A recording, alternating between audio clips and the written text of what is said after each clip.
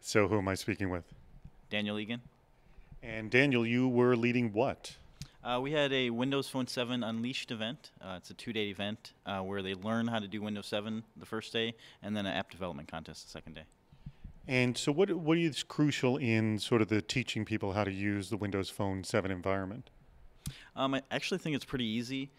It's really getting them used to that 10% they don't know. So especially if they're .NET developers, most of the stuff they're programming in, Silverlight front end, C# on the back end is pretty easy if they're used to it.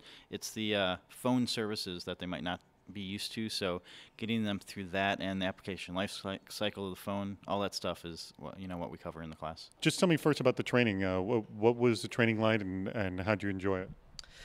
Well, the training was pretty good overview. It covered lots of areas that you would, lots of features of Windows Phone 7 that you would probably use. It's all about connectivity, so there was a lot of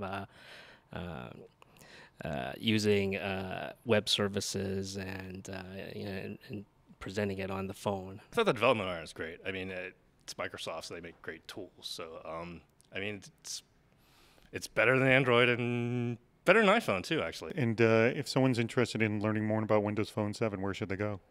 Developer.windowsphone.com. They can get the tools and everything they need to get started.